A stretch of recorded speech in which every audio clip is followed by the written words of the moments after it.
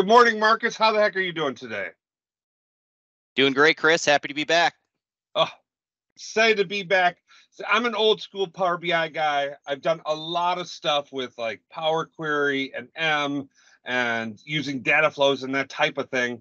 But we've just introduced this new thing called pipelines in Fabric. Can you help me understand what a pipeline is and why I'd use it?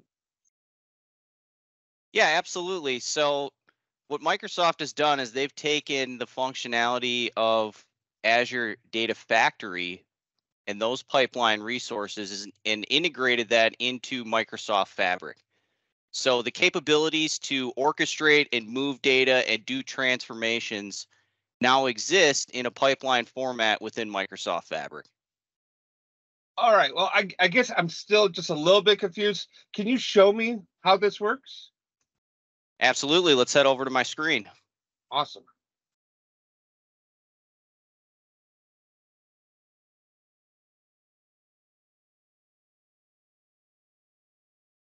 So here we are on the Fabric homepage, and for today's video, we're going to go into the Synapse Data Engineering module here. Okay. And to create your first data pipeline, you're going to select the data pipeline option at the top of the data engineering page. As with any other Fabric resource, you're going to give it a name. So I like to use some acronyms here, or not acronyms, some abbreviations, some standard abbreviations for my pipeline name. So I'm going to start out with PL. And in this case, we're going to show a data movement pipeline. So I'm going to preface that with PL_data. And then it's going to be a copy task. And we're going to take data from a data lake storage, a blob storage, and move that to our lakehouse. So I'm going to abbreviate that with LH. That's going to be the name of my pipeline. Okay. I'm going to hit create.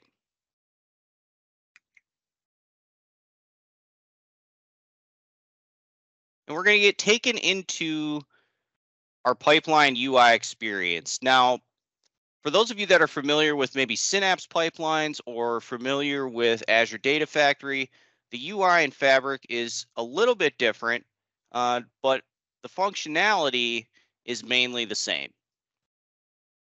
So at the top here, we have our home ribbon. Things like validate, run, schedule. So again, the ability to schedule your pipelines and have that be on a set frequency that you want to run those, whether that be daily, hourly, every minute, etc.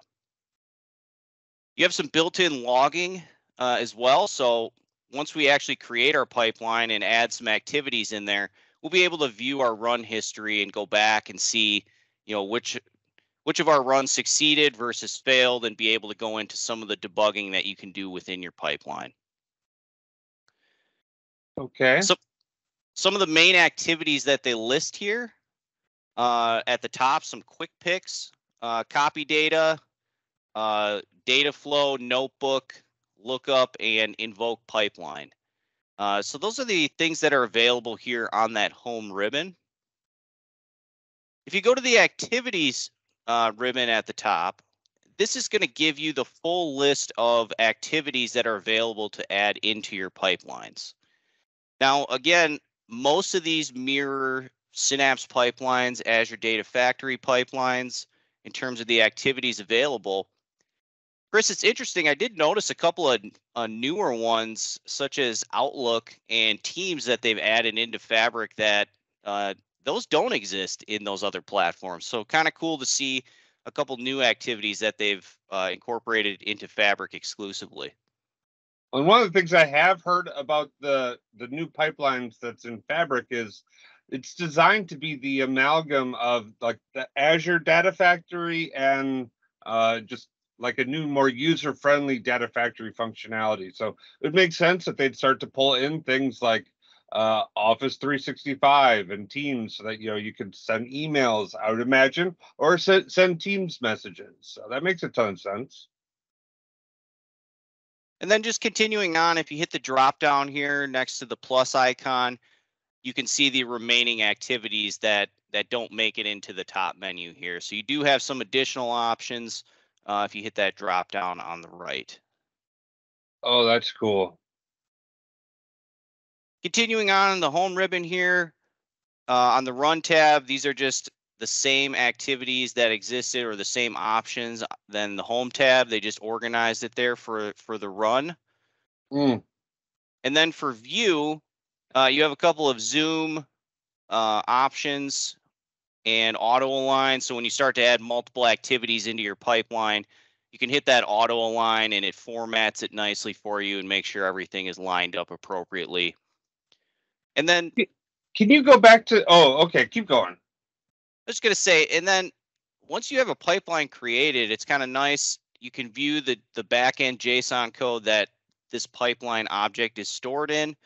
So again, within Fabric, the pipeline objects are getting stored the same way they were in Synapse, which is just a long nested JSON file that stores all of your code. So can I get this right? Because I think it's now starting to come together, right? Like, so when we talk about pipelines, we're talking about how data goes from one place to another, and we can use these pieces of pipe to guide that data as it goes along and potentially like branch it out or split it out and do different things with it. Is that right? Absolutely. The two main functionalities I would say, Chris, with pipelines are again orchestration. So scheduling, organizing your tasks and activities of those data movement activities. So, and then the second is what I just mentioned, moving data from one place to the next. Moving data from one stage to the next stage in your data architecture. Oh, that's fantastic. Maybe next time we could go deeper into like maybe how to just copy some data. That sounds good to me. Come on back for the next video and we'll show you how to do that. All right, we'll see you then.